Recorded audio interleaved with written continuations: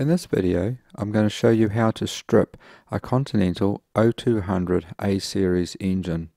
This particular engine is going to be installed into a Zenith CH200 that we are building for one of our customers. We will start by removing the carburetor. This is held on by 4 nuts that bolt the carburetor to the cast manifold that is bolted also to the crankcase. You'll need a 7/16 ring open ender and proceed and undo all 4 nuts and then carefully lift the carburetor up off the manifold. Next is to remove the rubber slip joints that connect the cast manifolds from the bottom of the crankcase to the cylinders, and they are connected via a aluminium tube. Each aluminium tube has 2 rubber slip joints on one on each end. So you'll need a flat bladed screwdriver, undo all the clamps, and then work the clamps back so they are actually just located between the 2 rubber joints. You may have to use a smaller screwdriver and wedge it down in between the rubber and the aluminium tube and the cast parts of the manifolds. Over a period of time, the rubber bonds to these surfaces and it's quite difficult to just to use your hands to pull it back. Inspect the tubes once you've done this, because what you're looking for is any corrosion inside the tubes on the outside. Puncture marks. You have to take great care that when you are freeing the rubber from the tubes that you don't puncture these thin walled aluminium manifold tubes. When we reassemble this engine, we will be using the Master Rebuild gasket set. This set is quite comprehensive and it does include these rubber slip joints. There's 2 parts of the slip joint. There's the outer sleeve and the inner sleeve, and it comes with both. So if you are having trouble with getting these rubber slip joints off, just cut them off. If you are going to cut them off, just use a Stanley knife or a box cutter type of knife. Don't refrain from using hacksaws or saws and whatnot, because the joint is quite tight between the aluminium tube and the cast end, and you don't know if when it was assembled whether the tube is pushed up against the cast manifold of either end or not. The best tool to remove these with, if you do have to cut them off, is a box cutter or a Stanley knife. You don't need to slice them around the circumference of the tube, just slice them down the length from top to bottom, and then once you've done that, then you can peel them open like peeling an orange, and then they will actually break the bond and come off quite easily. Inspect every tube carefully. As I said, you're looking for corrosion or any compromise inside the tube. They're quite thin walled, and if there is a pinhole, it will upset the air-fuel mixture by allowing air to be sucked into the manifold tube, and then you'll have a problem that will demonstrate itself in the fact that one cylinder would always be running lean, or the exhaust gas temperature will always be quite high because it's running a lean mixture. Another issue that is sometimes common on these tubes is a chafing. This is from cable ties that have been wrapped around these tubes used to hold other things up into place and out of the way and clamped up and whatnot. Over a period of time, the cable ties can fret on the tube and wear their way through, especially with the more rigid type of cable tie. Next, we're going to remove the cast manifold that the carburetor was bolted to. This is held in place by 2 studs that are located into the bottom half of the crankcase halves. Undo the 2 nuts and slide the manifold off. Again, inspect it. Just look for any chafing, pitting in the aluminium casting or anything like that could actually allow air to be sucked into the intake manifold stream.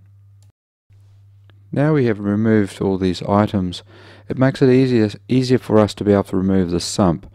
You'll need a 7/16 ring open ender, and there's 6 nuts that are located around the circumference of the bowl. Sometimes they are double nutted on place, so if they do have double nuts, you'll need to hold the bottom nut, the one that is closest to the crankcase halves, and then undo the top one first. Try and avoid undoing it with just using one ring open ender on the top nut, because what will tend to happen is that the stud will wind its way out of the cast aluminium, and if you do that, sometimes you'll actually pull, well, most times actually you will pull the thread out of the either the accessory case or out of one of the crankcase halves, or both. So as I said, just undo the top nut, and then you've got an access to be able to undo the bottom nut, and then work your way around all 6. Continental's O200s like this use a semi-dry sump method, where the oil is scavenged from the crankcase and deposited into this sump bulb that's basically bolted underneath the engine. It's quite a clever idea in the fact that when you're operating in an aircraft environment where you can be upside down and around and on steep banks and things like that, the oil is contained in a small area like this with this shape, and it has a better chance of being sucked into the pump in a constant flow. Also too, the steel sump being externally mounted away from the engine allows airflow to pass over it and acts a bit like a cooler. There's also a secondary stay along with these 6 bolts, and that's bolted to either side on the sump. So you need to remove that before you can actually lift the sump off. Now the sump can actually be mounted with the filler on either or either side of the engine, another clever feature. The gasket may be holding it on in place a little bit, so just use a rubber mallet and just give it a couple of taps, but you certainly don't need to get in there with crowbars and lever bars and whatnot to try and get it off. Once you break the gasket seal, it tends to come loose and is quite easy to lift up off the studs. When you are ready to remove the sump, lift it straight up. The tube that sucks the oil passes through the slender part of the sump here, and then it enters into the bottom where it sucks the oil. So just lift straight up. Once you have it off, just look inside, check to see if there's any metal components or what the sludge looks like inside there. You're going to see sludge after 1800 hours of operation, because when you drain oil for oil changes, the sludge tends to stay in the sump. It doesn't always come out, even if you run a hot engine when you do your oil changes. Next stage here is to remove the oil pickup tube. This is safety wired to the crankcase half for obvious reasons. You do not want this tube to unscrew and fall into the bottom of the sump, otherwise if it does do that, there's going to be no oil pressure due to the fact it can't suck oil up into the pump. So just use your side cutters and then cut away the 2 safety wires, and then use a ring open ender and place the ring over top of, this is a 7/8 ring open ender, over the top of the tube, and then unwind it. It's not normally that tight. It has a copper gasket which makes the seal. Next task is to remove the cast manifolds that bolt to the cylinders. I use a quarter drive socket set because it has a small 7/16 socket that will actually pass down past the tubes to get into those nuts down the bottom. But you're also going to need a 7/16 ring open ender. Undo all the ones you can with the ratchet, and then come back with the ring open ender for the more difficult ones that you can't get into. Sometimes you can use small universal joints on the end of your ratchet to be able to angle it to get it in, so that the socket sits nicely and seats onto the nut. These are not normally overly tight. There is a torque setting on them when we go to reassemble the engine. Undo all the nuts, and then carefully lift off all the cast manifolds.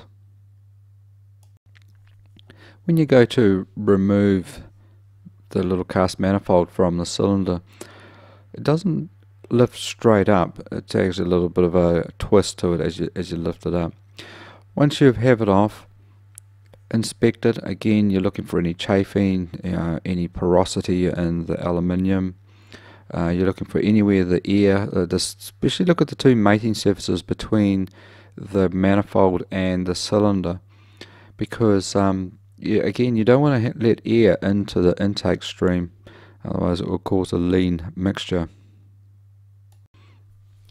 Once you have removed all 4 of these cast manifolds, that completes this stage of the video. The next video we will look at removing the cylinders from the crankcase halves. Again, we'll try and keep it short and brief because disassembly is a relatively easy process. Basically, you're just removing parts and inspecting them and ascertaining whether they are serviceable for when you go to rebuild the aircraft engine. But in future videos we'll also be showing you how to measure and ascertain whether the parts are usable in the rebuild process that we'll be going through in future videos.